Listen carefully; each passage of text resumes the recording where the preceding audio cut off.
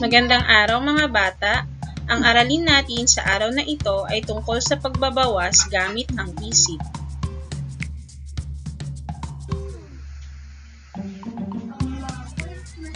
Ito ay nakabase sa Most Essential Learning Competency number 8, subtracts mentally 1 to 2 digit numbers without and with regrouping using appropriate strategies. Bilang panimula, alamin muna natin ang mga bahagi ng isang subtraction sentence. Ang unang bahagi ay ang tinatawag nating minuend. Ang minuend ay ang bilang na binabawasan. Ang ikalawa ay ang subtrahend. Ito naman ang bilang na ibabawas. At ang huli ay ang difference. Ito ang resulta o kinalabasan ng pagbabawas. Narito ang halimbawa.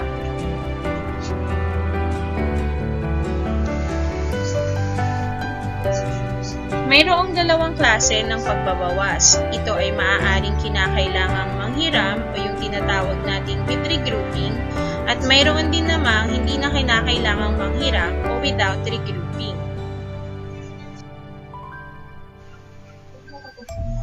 Kung ang lahat ng digit sa taas o ang minuend ay mas mataas kaysa sa lahat ng digit sa nasa baba o ang subtrahend, hindi mo na kinakailangang manghiram.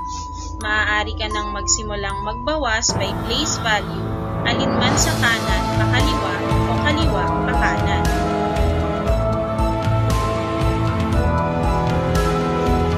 Narito ang ilang mga halimbawa.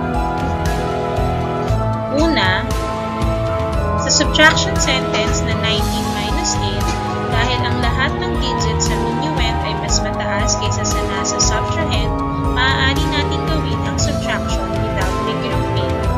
19 minus 8 is equal to 11. Ikalawa, 58 minus 21 is equal to 37.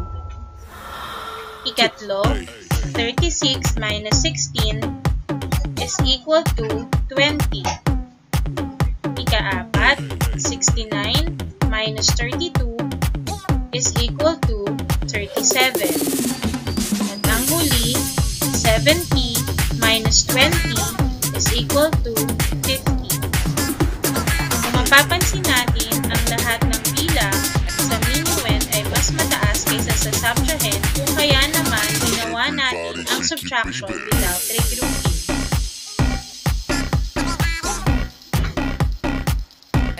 Kung may digit naman sa taas o sa minuend na mas maliit kaysa sa digit sa baba o sa subtrahend, kinakailangan mong manghiram o yung tinatawag nating subtraction with regrouping. Narito ang mga simpleng hakbang sa paggawa nito. Una, dagdagan ng subtrahend at gawin itong multiples of 10. Ikalawa, idagdag din sa minuend ang bilang na idinagdag mo sa subtrahend. Ikatlo, maaari ka nang magsimulang magbawas.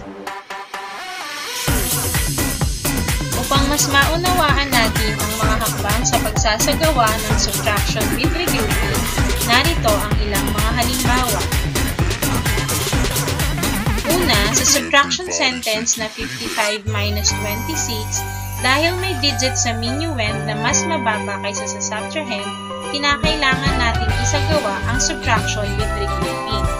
Unang hakbang, kinakailangan nating gawing multiples of 10 ang bilang na nasa subtrahend o ang bilang na 26. Upang ito ay maging multiples of 10, kinakailangan natin itong dagdagan ng 4. At dahil dinagdagan natin ng bilang na 4 ang subtrahend, kinakailangan din nating dagdagan ng bilang na 4 ang ating minuend. Sa paggawa nito, ang ating minuend ay magiging 55 plus 4 is equal to 59. Ang ating namang subtrahend ay magiging 26 plus 4 is equal to 30. At dahil nabago na natin ang ating subtraction sentence, mas madali na nating maisasagawa ang pagbabawas. 59 minus 30 is to 29. Ibig sabihin, ang sagot sa ating subtraction sentence na 55 minus 26 ay 29. Narito ang isa pang halimbawa. 33 minus 29. Para sa ating unang hakbang, kinakailangan nating dagdagan ng bilang na isa ang ating subtrahend upang ito ay maging multiples of 10. Ganon din ang ating minuend. Sa paggawa nito, magiging 33 plus 1 is equal to 34 ang ating minuend. At ang ating namang subtrahend ay magiging 29 plus 1 is equal to 30. 34 minus 30 is equal to 4. Ibig sabihin, sa subtraction sentence na 33 minus 29, ang ating difference ay ang bilang na 4. Ikatlong halimbawa, sa subtraction sentence naman na 86 minus 68, kailangan natin gawing multiples of 10 muli ang ating subtrahend. At ito ay dadagdagan natin ng 2. Ganon din ang gagawin natin sa ating minuend. Sa paggawa nito, ang ating minuend ay magiging 86 plus 2 is equal to 88. Ang ating namang subtrahend ay magiging 68 plus 2 is equal to 70. 88 minus 70 is equal to 18. Ibig sabihin, sa subtraction sentence na 86 minus 68, ang ating difference ay ang bilang na 18.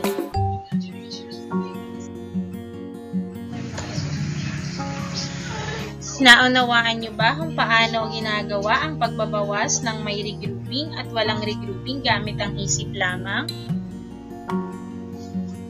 Sa ngayon ay handa ka ng sagutan ang ating maikling pagsasanay. Para sa ating pagsasanay, sagutan ang mga sumusunod gamit ang iyong isip lamang. Unang bilang, 33 minus 12.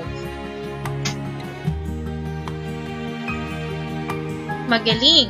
Ang sagot ay 21. Ikalawang bilang, 83 minus 37. Mahusay! Ang sagot ay 46. Ikatlo, 70 minus 60. Tama ka! Ang sagot ay 10. Ikaapat, 73 minus 28. Magaling! Ang sagot ay 45. Ikalima, 45 minus 14. Mahusay! Ang sagot ay 31. Nakuha mo ba ang lahat ng tamang sagot? Kung oo, binabati kita. Kung hindi naman, maaari mong balikan muli ang ating maikling aralin. Tandaan natin na kung ang lahat ng digit sa taas o ang minuend ay mas mataas kaysa sa lahat ng digit sa baba o sa ating subtrahend, hindi mo na kinakailangang manghiram. Maaari ka nang magsimulang magbawas by place value alinman sa kanan, pakaliwa o kaliwa, pakanan. Kung may digit naman sa taas o sa ating minuend na mas maliit kaysa sa digit sa baba o sa ating subtrahend, kinakailangan mong manghiram. Narito ang mga simpleng hakbang sa paggawa nito. Una, dagdagan ng subtrahend at gawin itong multiples of 10. Ikalawa, idagdag din sa minuend ang bilang na idinagdag mo sa subtrahend. At ang ikatlo, maaari ka nang magsimulang magbawas. Sana ay naunawaan mo ang ating aralin sa araw na ito. Hanggang sa muli, paalam!